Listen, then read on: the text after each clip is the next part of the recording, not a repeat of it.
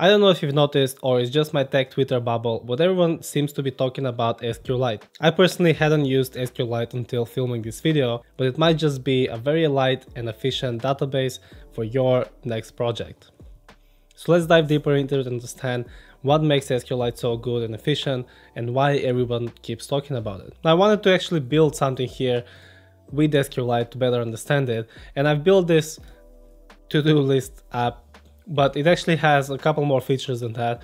I can choose a project and tag, I can prioritize my to-dos, and I can change the status as well. And I've used the better SQLite 3 package here to do that, but let's first understand how SQLite actually works. On SQLite's website, they have so many pages about every question I've had, and one of the pages is called How SQLite Works. And they're saying that SQLite is a software library that translates high-level disk input-output requests generated by an application into low-level input-output operations that can be carried out by the operating system. And in order to better understand why it's different than the other ones, let's look at this section. There are many SQL-based database management systems available besides SQLite. Common options include MySQL, PostgreSQL, and SQL Server.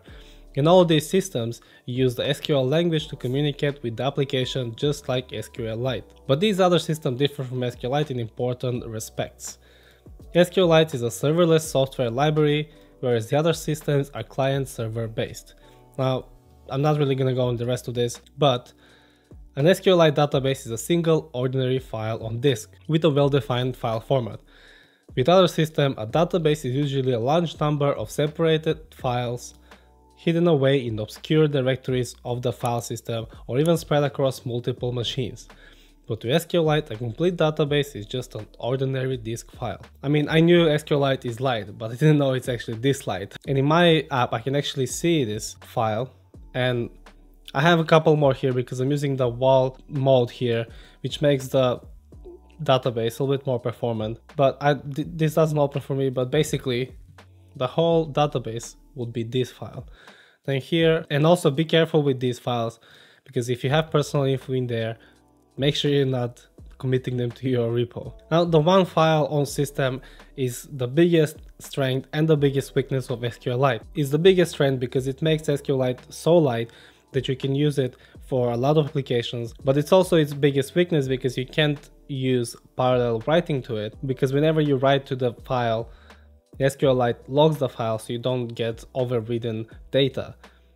And it also makes distributed databases very hard to achieve with SQLite. Now, there is a bit more to the SQLite architecture, but I'm not really gonna go down into it. But this is basically the whole architecture of SQLite, and I can show you a more simplified one here. It goes through a few steps to get from the SQL code into the operations for the virtual file system and to the actual file. Now, there's a great video about comparing SQLite versus PostgreSQL performance by Anton Putra, and it's a great video because it shows the difference between SQLite and PostgreSQL. But the test here is made with one big caveat, and it's basically that PostgreSQL is a multi-threaded database, but in this test, Anton has made it a single-threaded application on a server to match what's possible with SQLite. I'm gonna recommend watching this video if you wanna see how it works in full. He does a great job of explaining how it actually works in the client-server system of PostgreSQL and how the test is set up. But here we can see that all of the latency for all of the operations like insert, update, delete, and select is bigger for PostgreSQL application and much smaller for SQLite application. And you can actually run a lot more SQLite operations at the same time because it doesn't take as much latency. And this video shows how fast SQLite actually is and why it's a great tool for, and why it might be a great tool for your project. Now, of course, SQLite has a page of appropriate uses for SQLite, and it shows some of the use cases for SQLite where it's gonna do a great job, and when to not use SQLite and use the client server RDBMS that might work better. And there's also checklists to help you choose the right database. So what have we learned so far? SQLite is very light, efficient, and a fast database, and it has one single file where the whole database is stored, which is its biggest strength and its biggest weakness. And we also know that compared to a single-threaded PostgreSQL application or server, it outperforms by a lot. And you might be wondering, how does it actually make it popular in the tech Twitter world? Well, in the recent years, there's been a lot that has been done in SQLite and around SQLite that actually makes it a good choice for most applications. One of them is a tool called ToDo, which makes SQLite great for production, and it allows for replicating your database across multiple instances, which I've already mentioned is one of the weaknesses of SQLite. Another great similar tool is called Bedrock by Expensify, and it basically allows for the same thing. You can replicate your SQLite database and use it for distributed systems, or you can distribute your data across multiple instances. And Expensify have a great article explaining how they scaled SQLite to 4 million QPS on a single server, which is a great read. I'm gonna recommend reading this. I'm gonna add it to the list of links in my description below. And with this and the other tools that built around SQLite to basically make it a better offering for databases and kind of have the shortcomings fixed, this actually makes SQLite a great choice for most of the applications, especially if you're building something new, you're just trying stuff out. SQLite can be a great choice, and it is actually very fast. The application I built with SQLite, I don't know if it's Astro or SQLite, but this is a very fast and very snappy application for me. You see here, no latency or nothing. All of these are added, changed, great. I'm also, by the way, been using Cursor to build this and other stuff. I'm working on my personal website, and I'm gonna be making a video on Cursor as well, so stay tuned for that. But anyways, yeah, SQLite is very fast, and there's many use cases where SQLite has actually been used in production for large-scale systems. And I think also that's one of the reasons why it's becoming more popular. Like any space, tech has its own influencers, and whenever people are choosing a new tool or whatever to use for their website, they're gonna follow whatever the influencer is talking about. And for example, Aaron Francis has been making a lot of videos on SQLite, and he's actually done a full course on SQLite with a lot of videos, a lot of tutorials, and all of his videos are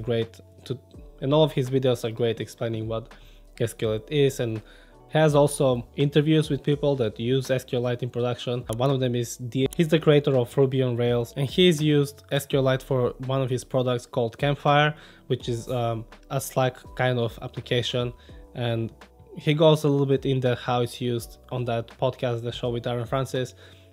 Also recommend watching it. But yeah, I think that's one of the biggest reasons why it's becoming more popular, and also all the tools that are being built around it to make it even better. And all of that is possible because SQLite is actually open source, and it's been maintained by the same 3 people for 20 plus years. They created it, they've been working on it, and in recent life with all the open source drama, I think this is a great example of building a great tool, allowing people to use it for whatever they want to use it, and making it better for 20 plus years. And because of the whole open source culture, people have been building stuff on top of it to make it even better.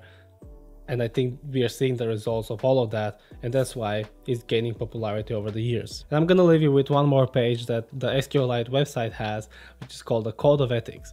Now, for some history and background, there's a book or letters or something that's called the Rule of Saint Benedict, which is ancient, like 1500 years ago.